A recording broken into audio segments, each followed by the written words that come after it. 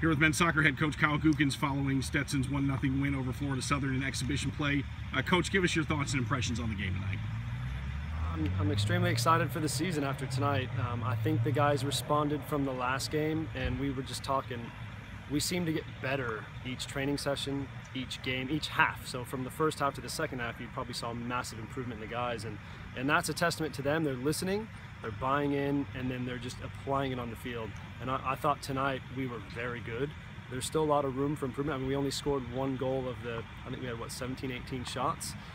So that's something we can continue to work on, but the exciting part for me is we had those chances against a good Florida Southern team. So that's exciting for me. I think we just have to now continue to work and get better for the next game, because we play another tough team in a couple days.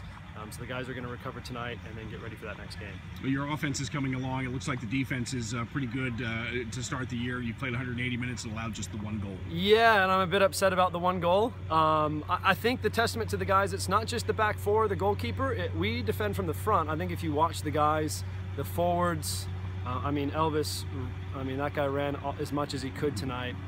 It's pretty impressive the work rate he has, and the guys behind him, the next four, and then the holding midfielder as well. They all just really harass and press and make it easier for the back forward, easier for the goalkeeper. The nice part is we've had some guys kind of step up in the back four, and it's the next man up, and they've all really handled it well. So I think it's more of a team defending, not necessarily the back four, the goalkeeper. I think the front guys really help because of how much they run and harass. You've got the one exhibition game left on Sunday, and then you're just over a week away from your season opener. Are you getting close to where you feel like you know who your guys are going to be, your rotation guys and all of that? We just talked to the guys there. The team picks itself.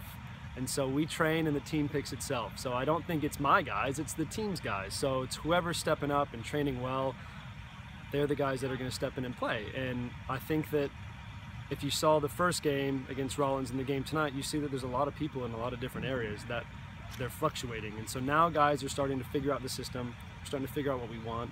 And I think you saw it more tonight. Guys are getting on the same page a little bit more.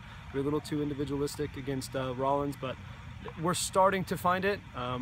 We have work to do. We're only like a week and a day into preseason. So we got a little more work to do. We're getting there. But like I said, the team picks itself. The guys have a choice in that locker room. If they want to be, the team playing, they have to get out and train. All right, Coach, thanks for your time. Thank you.